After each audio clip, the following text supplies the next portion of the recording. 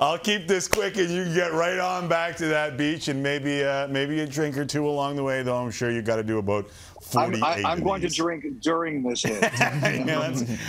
It's happened before, and some of it caused by me.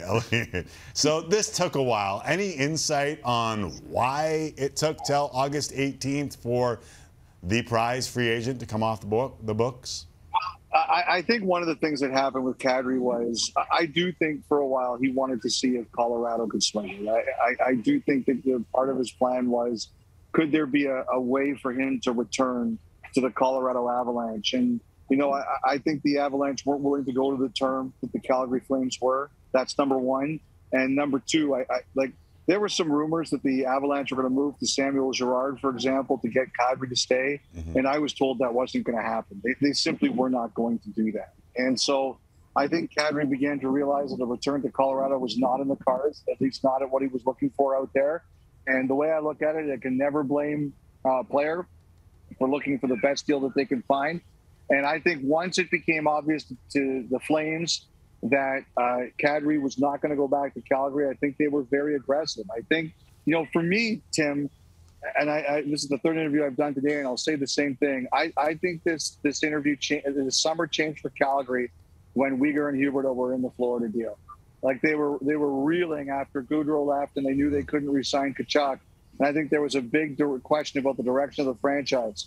But once they realized that Weegar and Huberdeau were going to be the return, I think they said, why not go for a guy like Kadri? And I think they were very aggressive. I know there were lots of rumors that he signed with the Islanders and it was under wraps. I don't think that was ever true. I don't think there was ever a deal between Kadri and the Islanders. And I think one of the reasons was that the Flames were willing to be very aggressive, and they were willing to make a very aggressive offer. So there was no money on the table from your understanding of, because it seemed like under many sources that it was almost fait accompli Kadri to Long Island. Was there money on the table there that Kadri decided it was a better fit in Calgary, or was it just Calgary was always a better fit? No, I think the Islanders made him an offer. I don't think there's any doubt about that. I think the thing in Colorado was term. I really do believe that. I think they were not willing to do the term Colorado was willing to do. The tough thing about the Islanders, and there have been a lot of rumors as to why it didn't work out there. At this point in time, I'm not going to guess publicly. I do think they were in it. I think Calgary was really aggressive. I think they were aggressive in the way that they made the offer. I think they were aggressive in the way that they sold themselves to Kadri. I think the fact that they signed Huberdeau appealed to Kadri, for example.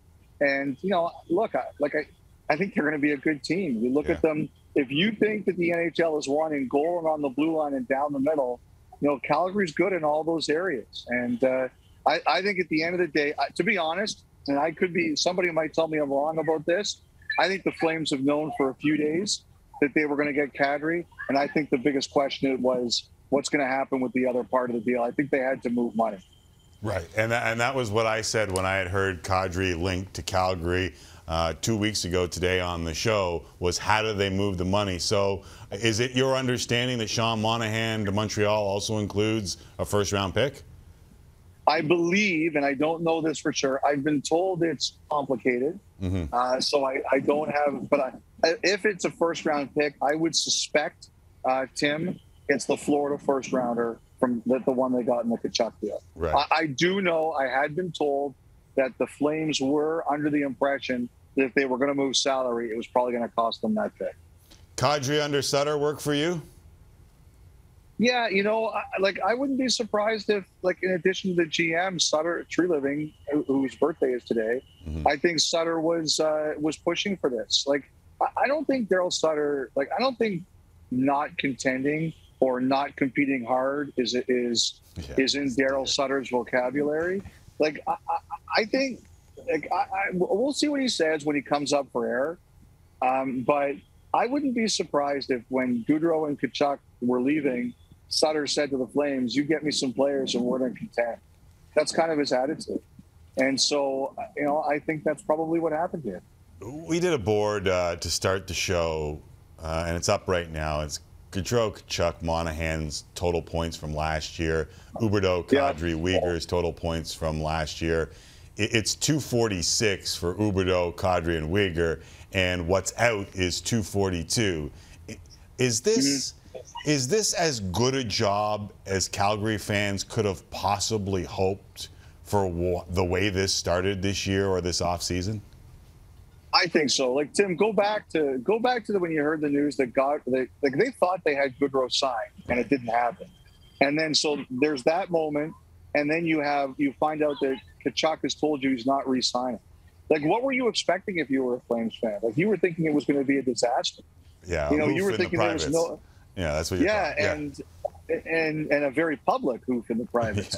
Yeah. And you're sitting there and you're thinking, we're going to have to trade for futures. We're totally resetting. And, I had some people who said to me, hey, Huberdeau long-term, Kadri long-term. Those guys are, Kadri's 31. The other guys are 29. We'll see what they do with Uyghur.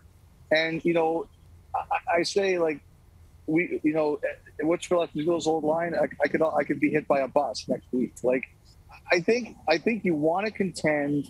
And, one thing that this league has proven is that if you can contend, you've got a shot.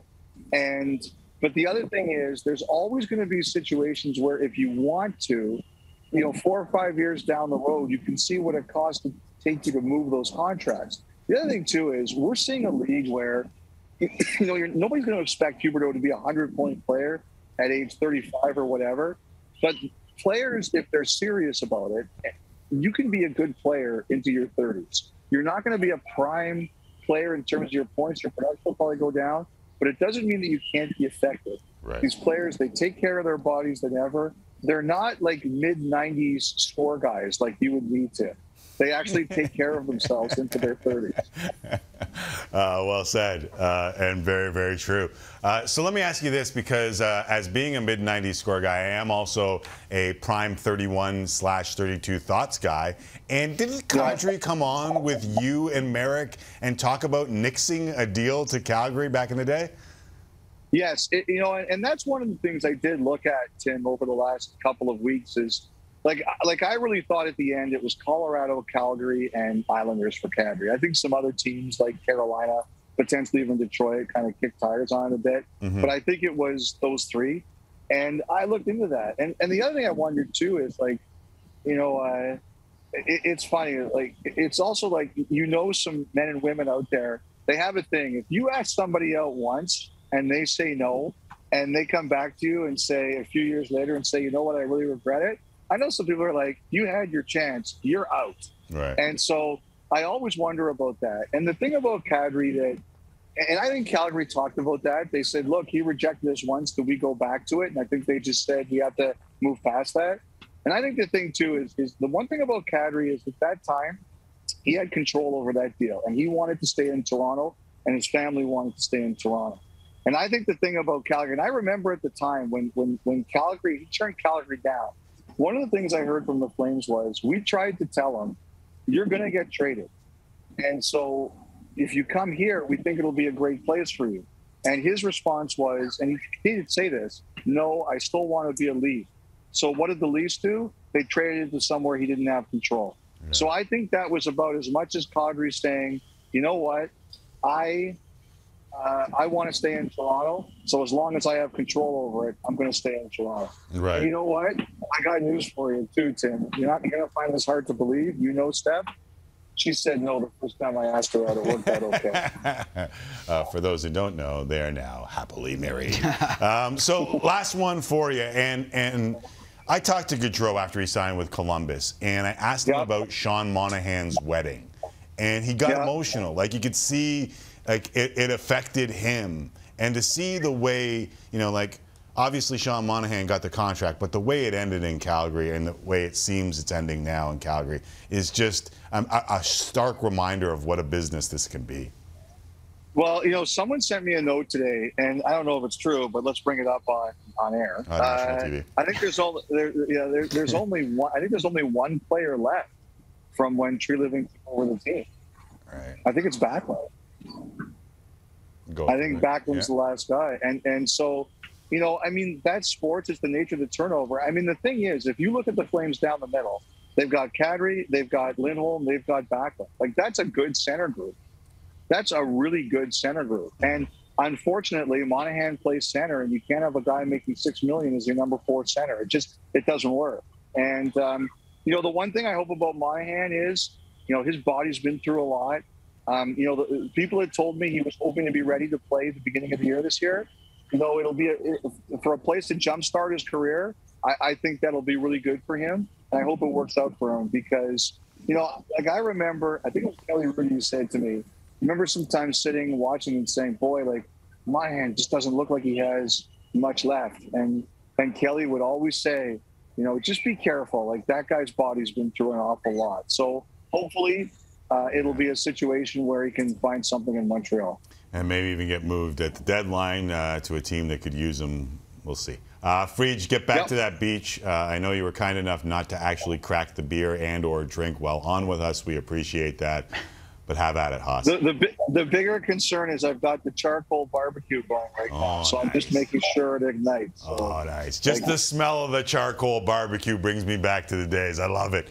Enjoy, Fried. Sorry to take you from the family. All right, buddy. All right, be well. My pleasure. Take care, guys. There is Elliotte Friedman.